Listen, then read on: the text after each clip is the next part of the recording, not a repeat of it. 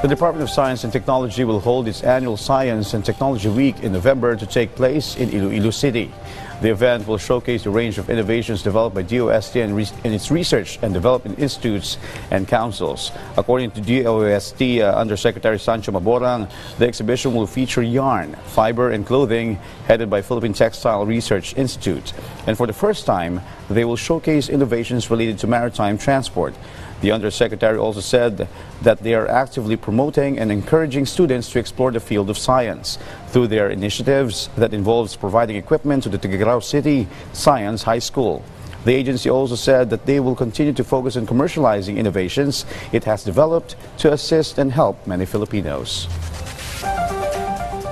Yung smart and sustainable communities na kung saan ay tinitignan po namin ito na catch-all programs ng Department of Science and Technology.